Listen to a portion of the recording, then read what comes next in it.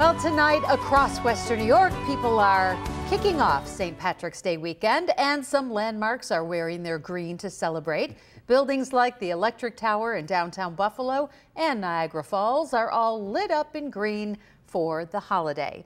And tonight, maybe you're watching us from an Irish pub. Possibly, or maybe you're planning to watch or march in a St. Patrick's Day parade this weekend. Tonight, 2 on your sides, Keelan Berrien stopped by some very popular restaurants, bars, and holiday events to find out how Western New Yorkers are celebrating. Hello there, Keelan.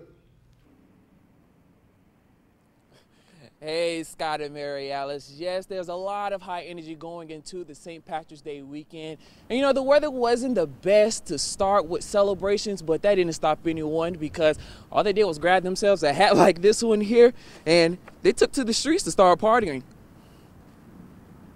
It's the start of the St. Patrick's Day weekend. People from the community, young and old, came out in their green, whether it was worn on their backs, hanging from their necks, or sitting on their head. How you liking our hats, Terry?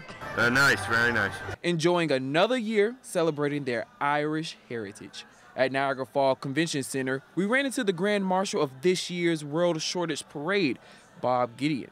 It's a great celebration of Irish culture and camaraderie, and you know, welcome everybody to come and have a good time. You know how it is, everybody's Irish on St. Patrick's Day.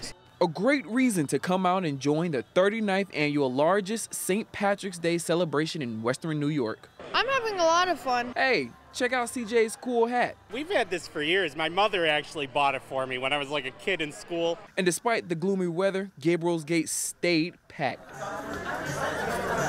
Food orders were rushing in, servers stayed busy on the go, and the front door was always swinging open. It's a great day in the restaurant business for co-owner John Hall. Oh, it's a great boost. We're pretty consistent, but St. Patrick's Day has always been very popular, especially with the parade so close on Delaware Avenue. The celebration also brought our out-of-towners into the Queen City, just so they can feel Irish for the day. Yeah. Is Buffalo showing up, you know, for the St. Patrick's Day? No, yeah, I love it. Yeah, I'm not even Irish, and I love it. So yes, you can definitely see everyone enjoying the St. Patrick's Day holiday in their own certain special way. And you know, make sure you go out here and you have fun this weekend, but most importantly, stay safe. And Channel 2 hopes to see you enjoying the parade downtown this Sunday, because you will see a few of us out there. But reporting in Buffalo, Keelan Berrien, Channel 2 News.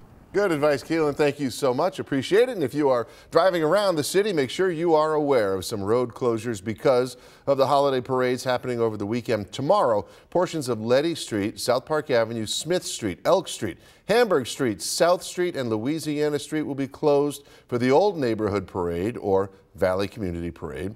Those road closures, they're going to be in place from 10:30 in the morning until 3 in the afternoon.